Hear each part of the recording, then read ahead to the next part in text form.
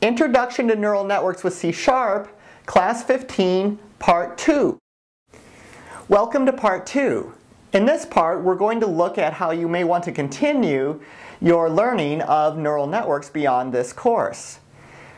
We have made available the Incog Artificial Intelligence Framework.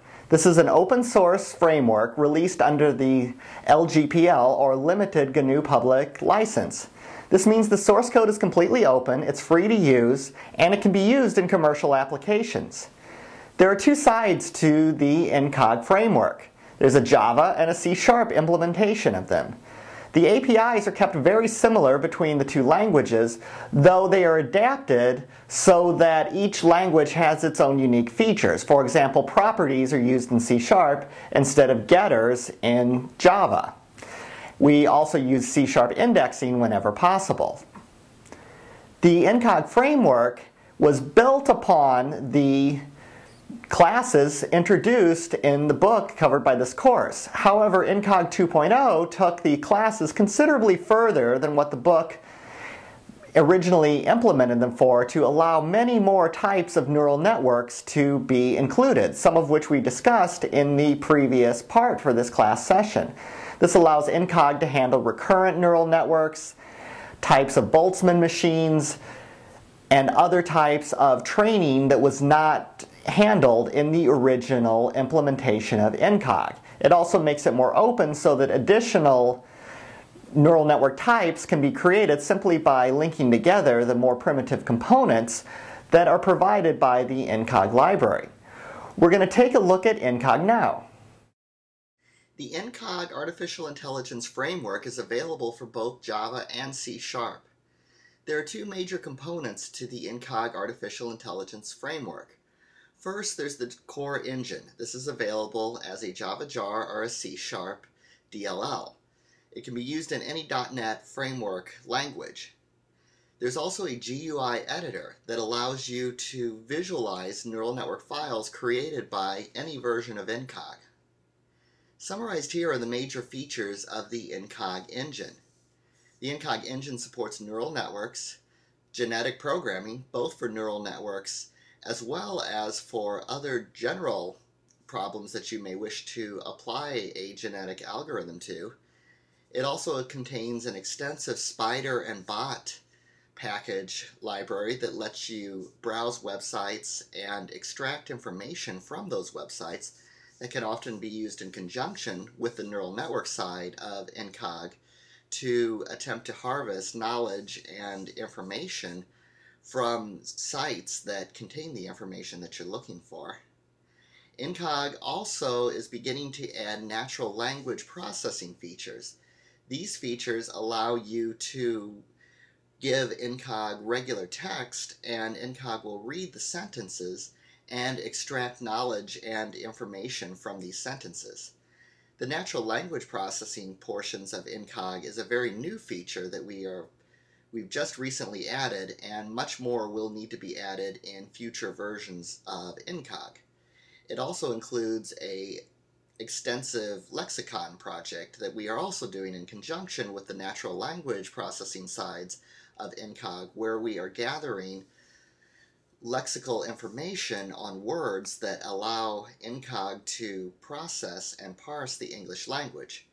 Currently, Incog is only made available for natural language processing within the English language. Further, Incog only works with printed text. We currently are not working on any capacity to read in WAV files or understand spoken text. That's a whole separate project. But for now, it is a beginning process project that we are working on. Now we'll take a look at the GUI for Incog. Here you can see a Incog file. Incog stores its data in .eg files, and here you see the contents of a simple EG file. This contains a neural network as well as training data. These files are all based on XML, and they are compatible between both Incog for Java as well as Incog for the .NET programming languages. Here you see the training set being opened. Incog allows you to store training set data inside of the EG files. Incog can also read training data from CSV files, SQL, and other data sources as well. However, if you want to aggregate your data sets together with your neural networks that you've created, you can store them all together in EG files. Here you see a neural network being edited by Incog. It contains 3 layers here. There is a feed-forward layer. There are all 3 feed-forward layers. There's an input layer, an output layer, and a hidden layer. This is a relatively simple neural network. It contains 2 input neurons, 1 output neuron, and a single hidden layer that has 3 neurons. You can also see information about the matrix as well as other information pertaining to these individual layers. You can also visualize a neural network. Here you can see the same neural network visualized. This neural network has been trained for the XOR operator.